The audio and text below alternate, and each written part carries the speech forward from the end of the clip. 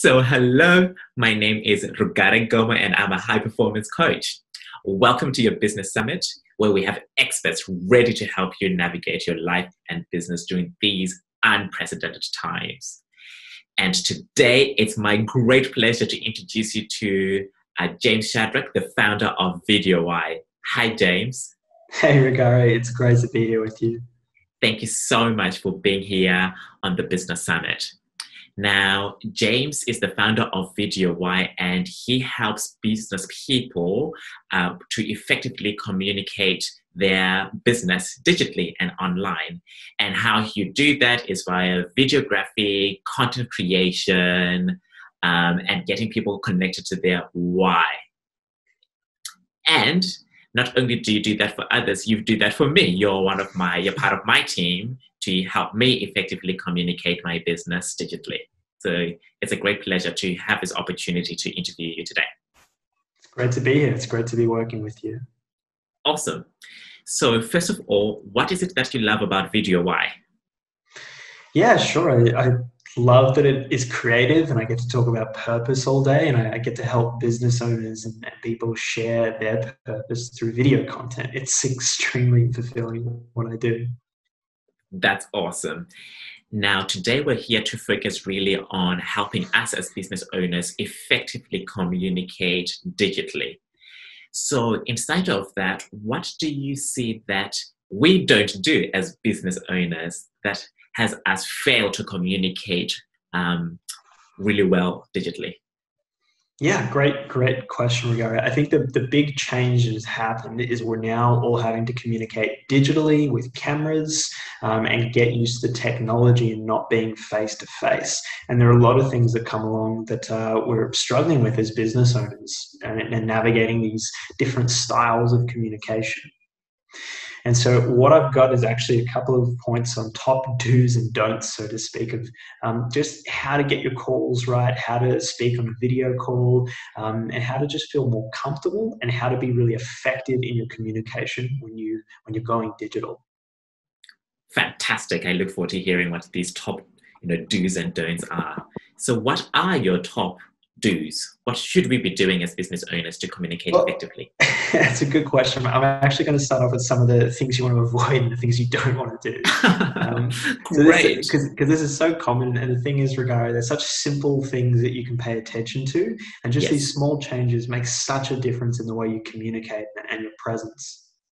So number one, and this is really to do with video calls, so Zoom calls, Google Hangouts, any type of call. The number one thing you really want to be focusing on is muting your audio when you're not speaking.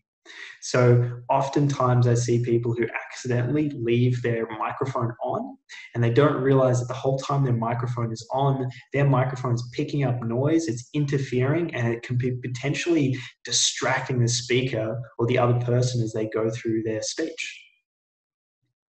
Fantastic. I like that.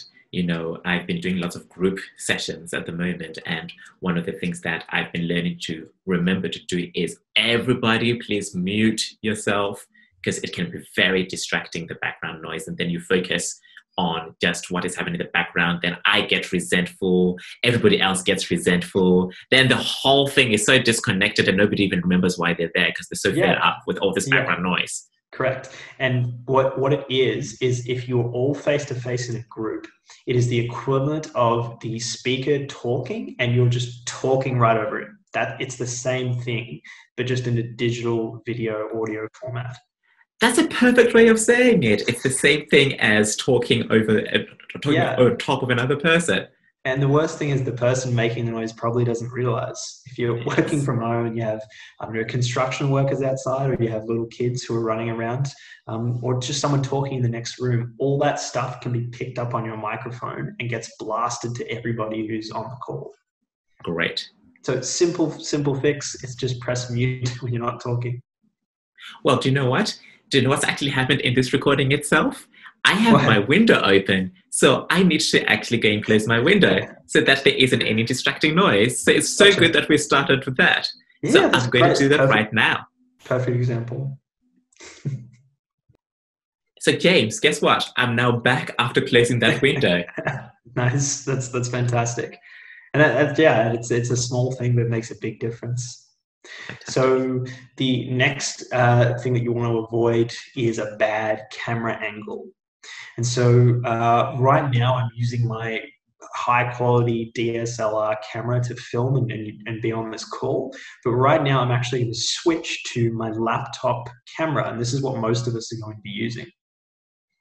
So you'll definitely see a change in quality. It is so different. You're grayish, palish grayish. Yeah. So the one of the main reasons of the difference is the quality of the camera on your laptop. It's not meant to, make beautiful high quality video. It's just meant to do its job.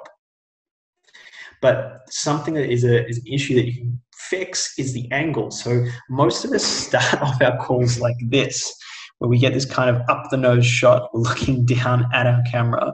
And it creates a couple of problems. First of all, this is just a very unflattering angle. You're looking right up my nose. And I also seem really big and imposing as I'm looking down on you because I feel so threatened right now, James. You're going to beat me up. yeah, and it's actually something you would do in film. You would position the camera in different angles to show one character is more dominating than another. So in this situation, I don't want to be the big, dominating, overpowering person, but most people sit down to a call and their camera is angled like this. The simple fix is changing the angle of your laptop or just elevating your laptop, so lifting it up a little bit, tilting the laptop screen backwards or forwards just to find the right angle. And really what you want is to have the camera meeting you at about eye level. So your Wow. eyes are in the center of the frame, because this is normally where you meet people when you're speaking to them. You're not over and looking down on them. You're not, really low and looking up. You're looking right at them. That just changed the whole experience being with you. Just the way you just showed us the distinction between looking up, down somebody and just sitting back and relax. And I know that, you trained me how to do this because, as your high performance coach, I was really talking to you like this and it's kind of aggressive and there isn't that space for you to, to really think. So I know that just by right now, I've got books uplifting my laptop. I'm looking at the camera. And that makes a difference. And that's not how I used to operate. And part of it as well is the way that you've set up your composition tells me that you know what you're doing. Because right now your composition is neat, it's tidy, you're in the center of the frame, your audio is sounding great. I know, great, this is a professional person who is completely in control. That's the message it sends. That's so great. And so can you tell me more what a composition actually means? Sure, yeah. So now we're getting into the composition. It's actually another one on my list here. So composition is really just everything in the frame. So everything on the screen is what we would call our composition. So it mainly for our reasons, we're talking about our background, what's going on behind us. Now, oftentimes, particularly when we're working at home, we don't have a nice composition. We have a messy, unprofessional background because we're working at home, we're working out of our spare rooms, and this sends across a message that you're just not organized. And it probably isn't the case. You just didn't realize that it was getting picked up in your composition. So the basics of this are to have a simple and minimal background. And that's just a safe bet to come across as professional and well put together. So yours is actually a perfect example of someone who's done a good job at composition. Thank you. It's okay. So you have an adequate light source. You have positioned yourself right in the center of the camera. You're meeting me at eye level, and you've also thought about, and this is really the key, you've thought about your background. And I can tell that it's not just haphazardly put there. You've purposely put a book there, you've purposely put a little plant, and you've purposely put some extra books there. There's nothing that looks out of place. There's nothing that looks like, oh, that was a mistake, there's some rubbish there, or there's some mess there. So that the real key is making it look intentional. And that can just be by tidying things up, moving things out of the frame. I know because I helped you do this, that your background didn't always look like that. It was horrible. Before I worked with you, I was like dark, There wasn't enough lighting. So right now I actually have two light sources on me as well. And I've got my laptop raised, and the background was definitely not that. And you touched on light, but before we go into that, yes. What did you change in your background? So I removed everything that was on the top shelf, and then I positioned those books. Those books were typically in front of me, actually. And I also brought the plant that I have, because I actually have a desk, a wall-to-wall desk. So I brought the books from my wall-to-wall desk to the back, and my plant from the front to the back as well. And then I intentionally thought about the book I wanted in the background as well. Perfect. And I've been doing that for every single business summit.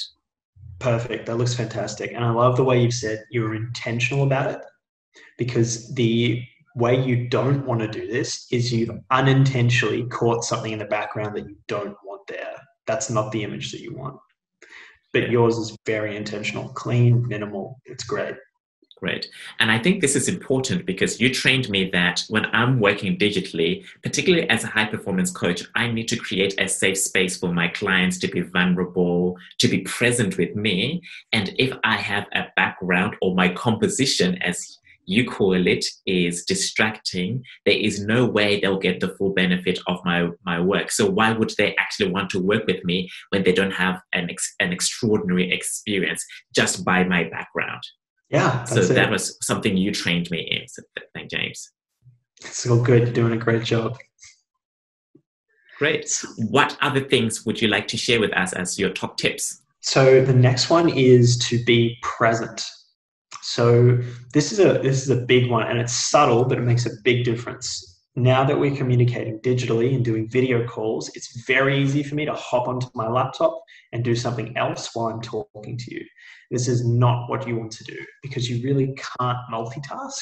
And even though it's so easy to do other things like email, Slack, messages, you're not present with the person, and you're not going to connect with them the way you want to. And particularly because we are in a digital format and we can't connect the same way we would face to face, it's more important than ever that you're completely present with the person you're speaking with. Great. And what does being present then look like? So after we've turned off all our digital platforms, is there a way we also need to be? The way we need to be. Well, I guess what you would notice is when someone isn't present, you might see them looking at you and they're really zoned in, and then all of a sudden they're kind of off to the side, and you can kind of see their eyes looking back and forth as they're going through an email. You might hear them typing, and then they're back to you, but they're really typing out the email. Yes. That's what someone who's not present looks like. I get it. And if we were doing face-to-face, we'd just never do that. If we were having a coffee catch-up, we wouldn't be like, I'm looking at, my emails while my friend is talking, or the person I'm in a business meeting with is talking. So it's important for us to really maintain our presence digitally and not multitask whatsoever. Correct. And it's challenging, but it's well worth it. Great. The final point that I have is really just about understanding when your camera is on. So sometimes I've seen people who are on calls and they need to go attend to something. Maybe someone else is talking in a group chat and they need to get up and go do something. And once again, that sort of sends the message that you're just walking away as your friend or as a presenter is speaking. You're just getting up and walking away. You don't realize it because you don't feel like you're right there, but that's what it looks like. So very simple fix is, if you do need to go off, change something, do something, attend to something, just turn your camera off. And there's nothing wrong with doing that, unless the person is talking straight to you. But if you're in a group scenario and you just don't want to show like you're not paying attention, just turn off your camera. No problem at all. That is such a good tip, because if we were in a coffee shop or in a meeting, you just wouldn't stand up and walk off and do a stroll or, do any other thing. So it is really about maintaining our presence and connection with people, even digitally. Like those still, the same principles of face-to-face still apply. And this is how we do it properly digitally. 100%. So those are I guess, my top do's and don'ts of going digital. I think we're kind of leaning into some of the basics, such as lighting and audio. Did you want to run through that stuff? I'd be delighted to. You've really helped me with elevating my lighting and giving me peace of mind regarding my audio. And, many of us as business owners right now, we may be really fearful of what do we do? I'm not a videographer. I don't have a home studio like you. I've never learned these principles elsewhere. So, this can be really nerve-wracking for us. So it'd be great to hear how you help us to deal with our light and audio. So how would you deal with our lighting? So you're another great example because your lighting is looking fantastic right now. Because I had somebody who trained me. So the thing that you really want to keep in mind is that you always need a good source of light that is angled on your face. You want to be facing the light and you don't want your back facing the light. And so for most of us, the simplest way to do this is to find a big window or a window and sit right in front of the window and let all that natural light land on your face. This will make you look way better. It'll allow the camera to have an easier time giving you a good looking image. And it's just the best way to go about things. So natural light, sunlight, a window is number one. Fantastic. And then number two would be if you don't have that natural light coming in, then you would be looking at artificial lights. So you can purchase LED lights. They're portable lights that you can plug into your computer, to a USB outlet. They can add some extra light. So I'll quickly show you an example of what this looks like. So what I'm going to do is take away some of the light from my camera. So I'm making things a bit darker. And now I'm going to turn on an external light.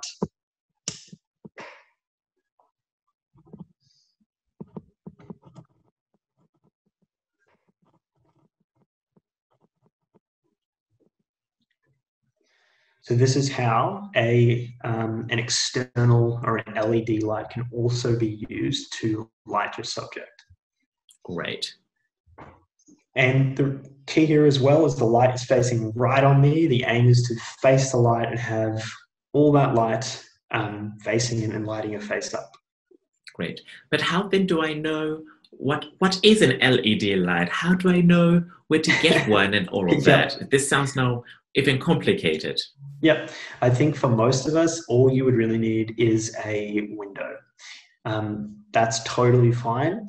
If you are needing to use LED lights, you could just use a lamp and have that aimed at your face. But really, level one is just natural light. Level two would be your own lamps that you have lying around your house. Level three would be purchasing some LED lights. So it's up to you to think about what's the quality looking like. Are you happy with it, or do you need to invest and you're after a better quality? Fantastic. That's very good advice. So the next part, I'm just going to switch this light off. And probably this is a good example as well. You'll see now, as I turn off this light, the camera's going to struggle a little bit. So and is this your laptop camera? This is still my DSLR camera. So this is my high quality camera. And this is just an example of how if the camera doesn't have enough light, it really struggles to produce a good image. Even if you have a high quality camera or your laptop camera, they all struggle without a good source of light. Wow, it's so important to really have the right light on you. It just alters the whole experience, because right now I feel as if we're going kind of gothic or dark, So I really get how light is so important for us as business owners to have a great digital presence. 100%. So simplest thing is just find a window. So I have a bit more leeway with my camera here, and I can control how much light gets into the camera. So now I'm going to allow some more light in, and this will fix up the image. Wow. Night and day. Yeah. Night and day. And just to emphasize that, this is a DSLR camera thing that I just did, but we're just working with natural light, and I'm limiting light goes into the camera.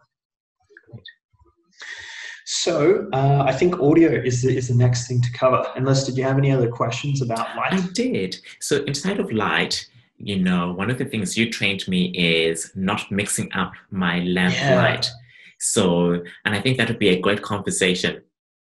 Yes. Can you So tell me more about it? yes. So there are different colors and types of light, and we look at them on a spectrum from warm yellow light through to white light, which is similar to the light that we get from sunlight. And so these colors of light can be very problematic if you're using two different types of light on your face or to light your shot. If you're really advanced and you're on a production level situation, then you can play with different colors of lights. But for most of us here, if we use a yellowy light plus a white light, it's going to create all these harsh shadows, all these odd colors, and it's just not going to look great. So the simplest way to do this is just stick to one light. Here I'm using natural light, so it means if I had a yellow Tuscan orangey light in the room as well, I would turn it off. So I'm just using one source of light. Great. So the principle is one type of light for the entire thing. Do Correct. not mix your lights. Doesn't work. Correct. The other Okay. thing that you trained me in as well is like right now it's kind of like late afternoon. So I'm actually not in front of my window.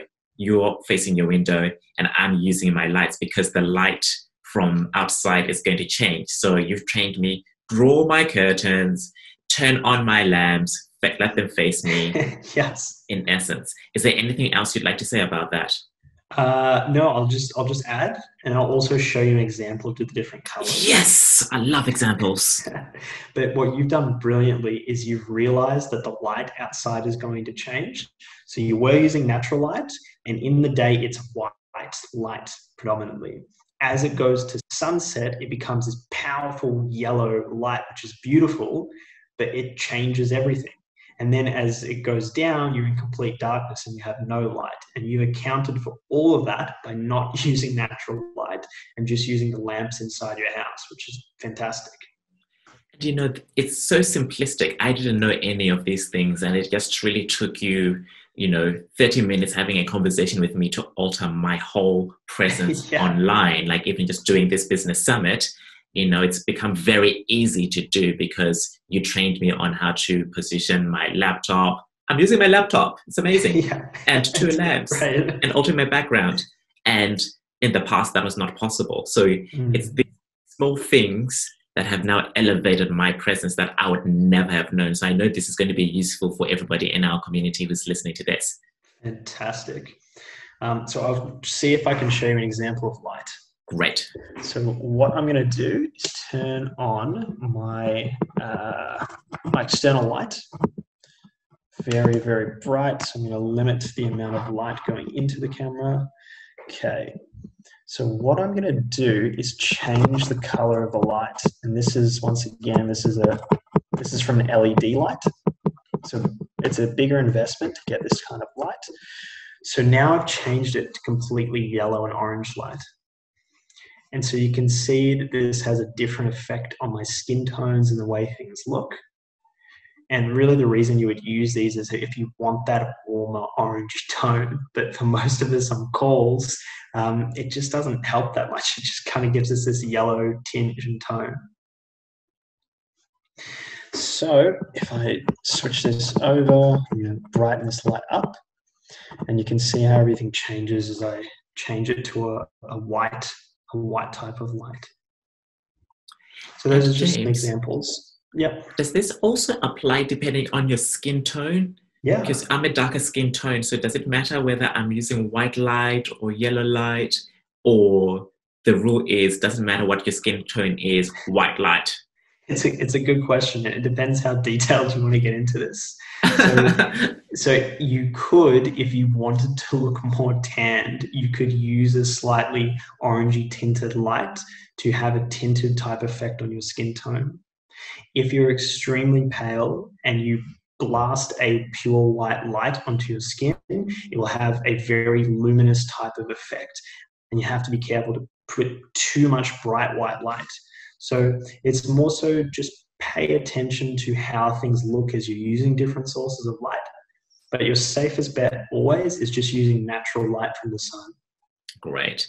Good to know. So, just so that everybody knows, I'm not using tinted light to look tanned. I am this color naturally. Yes. But it's the principle there is about making sure that you present and look good, really. Yes. And being aware of that and Correct. how you look and how you present. Correct. Wonderful. So now we'll run over some points over audio. Great. So there are some different levels when it comes to audio. So number one would be the onboard audio of your device. So whether that is your phone that you're using or your laptop, there is an inbuilt microphone in these devices. Generally speaking, this is the lowest level of quality that you're going to get. They're pretty good. The technology is pretty advanced nowadays, but you're going to get a lot of issues with them.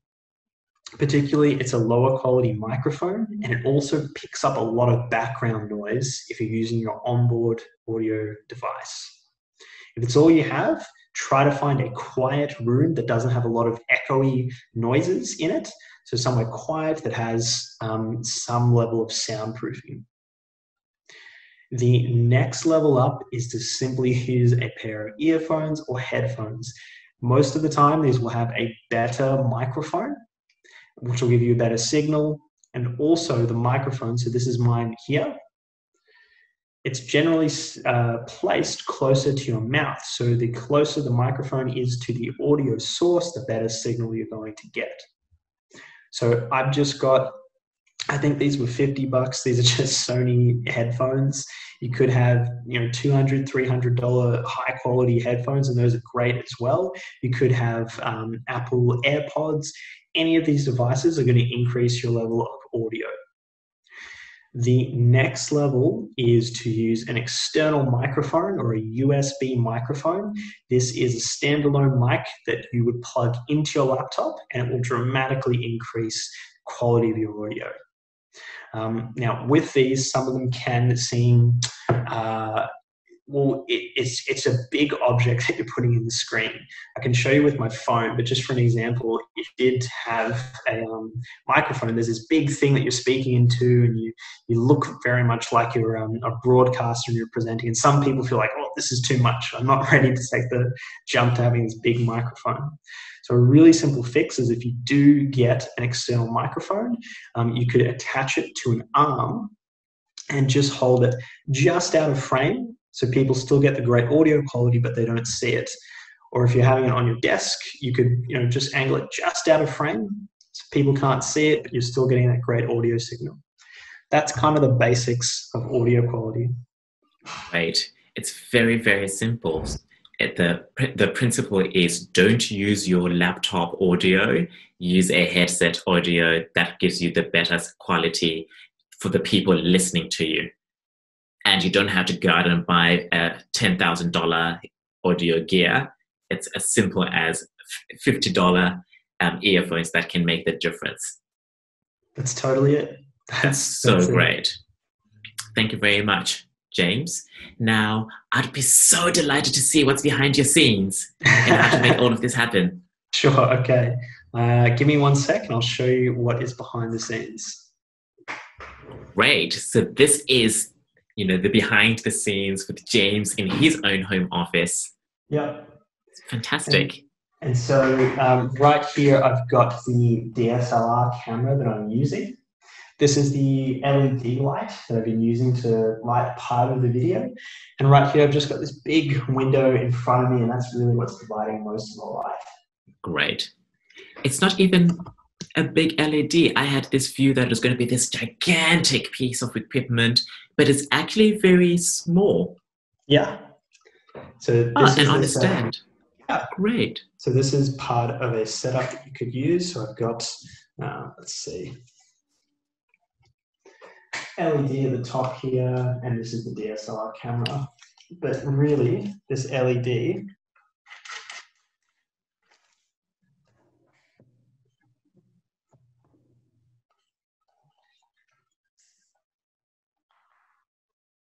it's just this. Wow. And so that's kind of the situation that you want to have it sort of lighting like this. Directly on your face. Correct. So the real important thing to get from this is the source of light is directly on my face. And if I'm having the LED, it's positioned on my face as well. Great. And how much does this cost, James? Are these things prohibitive for us business owners, or do they cost tens of thousands to get? It's so simple. This is $150 for an LED like this. And it's really easy. Plug it in via USB, and then you just hit the on switch. It's really that simple. That simple. That's awesome. And your camera? So something like this. This is a Sony A7 III. It's about a $2,500 camera. This is really if you want to take things up to the next level. But if you have a DSLR camera, there are some things you can do to set that up and use that as a web camera as well. Fantastic. And, myself, I don't have that kind of equipment at this point in time. And I know that this call already works. So if you don't have one, it's not prohibitive, but that's for taking yourself to the next level inside of being able to communicate more inside of our digital platforms. And last point as well is I've raised my laptop up. So just got a book under here.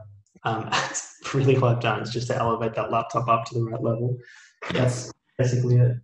Wow, James, thank you so much. Today I've learned a lot. We've learned a lot today in this community. My takeaways is mute yourself when you're not talking. Yep. Very important. Your composition, making sure that my background is clean and tidy and intentional, is important for our presence. Yep. And then the light, having lots of light on our face and natural light from the window is important. And if we can't, making sure that it's one kind of light, whether it's white light or yellow light.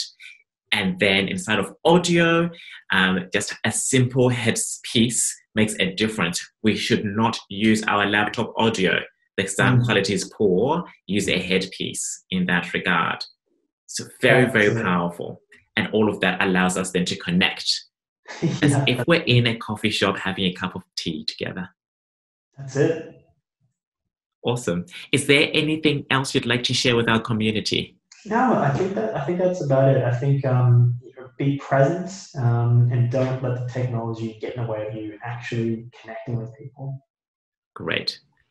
And how can people connect with you?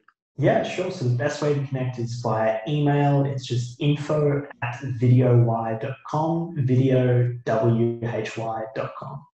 Fantastic. And for everybody who's listening to this, all the links to get in communication with James for that extra support will be in the links. So don't worry about trying to remember it now. That'll be readily available. Now, James, thank you so much for doing this business summit. I really appreciate it. And this is your second time round, because the first time round I recorded it, I did the recording in the wrong setting. And so then you trained me on how to do it again. So thank you so much for your time and doing this twice so that our community could actually have information and knowledge so that they can present themselves digitally. You're welcome. It's an absolute pleasure to help you out and the community as well. Wonderful. For everybody listening to this business summit, thank you for your generous listening. My team and I are there for you as you navigate through these unprecedented times. If you are interested in having a conversation with me, feel free to email me at connect@rugaregomo.com. Thank you very much.